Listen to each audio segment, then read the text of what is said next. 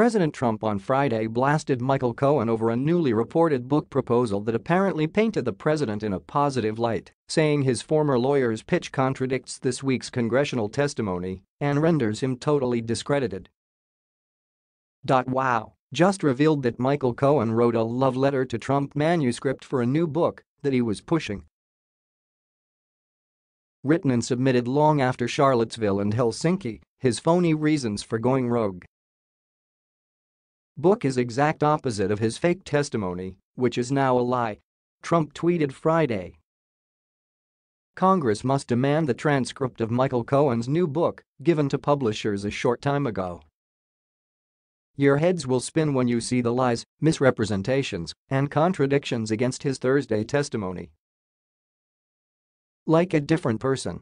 He is totally discredited, he continued. The president's tweets come after the Daily Mail exclusively obtained a proposal reportedly dated Jan. 24, 2018 entitled Trump Revolution, From the Tower to the White House. Cohen reportedly was shopping the pitch to publishers just weeks before the FBI raided his office as part of the U.S. attorney for the Southern District of New York's criminal investigation into his personal business dealings. According to the Daily Mail, Cohen's book would have touted Trump, countering descriptions of his then-boss as crazy, dumb, paranoid and hateful toward the media. The pitch reportedly said, "All of these things have been said about my longtime boss, Donald J. Trump. None of it is true. Except maybe that last one, about the media. Trump does believe that reporters are out to get him, and for a very good reason. Many of them are. The Mail reported that Cohen promised chapters would focus on First Lady Melania Trump and Trump's children, as well as the unfortunate saga of Stormy Daniels. By offering my point of view, it is my sincere hope that I can help close, or at least, narrow the knowledge gap," he reportedly wrote. The book deal was reportedly being negotiated with Hachette Center Street, but ultimately collapsed when Cohen was charged by SDNY. But the revelation of Cohen's proposal comes after the now disbarred attorney delivered scathing testimony about Trump before the House Oversight Committee on Wednesday. Cohen called Trump a racist, a conman and a cheat.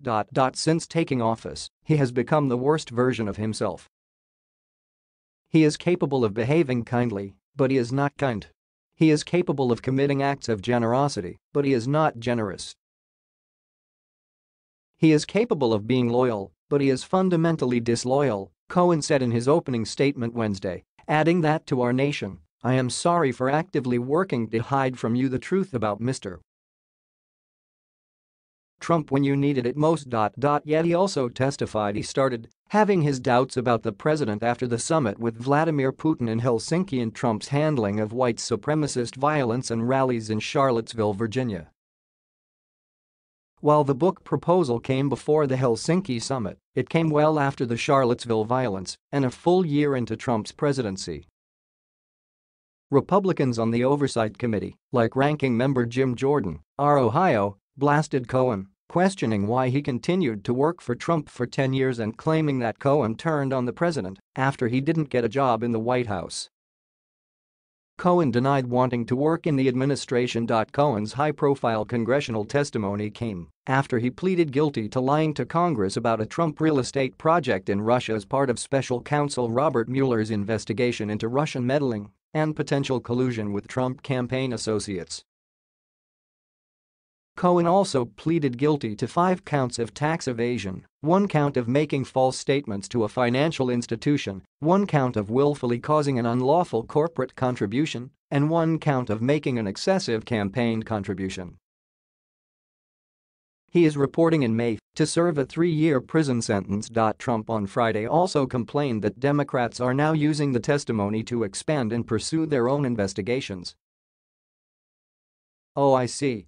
Now that the 2-year Russian collusion case has fallen apart, there was no collusion except BYE sick crooked Hillary and the Democrats, they say, gee, I have an idea, let's look at Trump's finances and every deal he has ever done. Let's follow discredited Michael Cohen and the fraudulent and dishonest statements he made on Wednesday," Trump tweeted Friday. "No way, it's time to stop this corrupt and illegally brought witch hunt. Time to start looking at the other side, where real crimes were committed. Republicans have been abused long enough. Must end now," he continued. During his testimony, Cohen said he brought evidence to support previous claims that Trump organized the hush money payments to two women, Daniels and Playboy model Karen McDougal. Cohen accused Trump of being involved in a criminal scheme to violate campaign finance laws. Cohen testified Wednesday that Trump repaid him in $35,000 installments. Michael Cohen's book manuscript shows that he committed perjury in a scale not seen before. He must have forgotten about his book when he testified.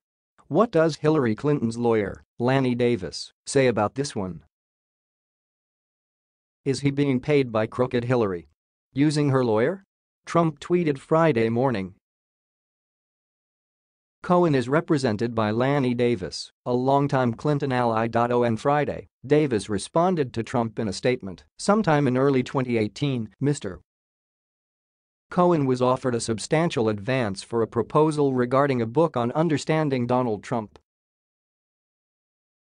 Mr. Cohen ultimately elected not to proceed. In other words, POTUS has yet lied again. But what's the difference between 9,000 or 9,001 lies? House Oversight Committee Republicans on Thursday referred Cohen to the Justice Department, claiming he committed perjury during his testimony over several statements made regarding his aspirations of working in the Trump administration and his foreign business contracts. Davis countered in a statement Thursday that his client testified truthfully before the committee, calling the complaint a baseless criminal referral and sad misuse of the criminal justice system with the aura of pure partisanship. Cohen also testified Wednesday that he would not commit to rejecting any type of book, movie, or television deal when his prison sentence is complete.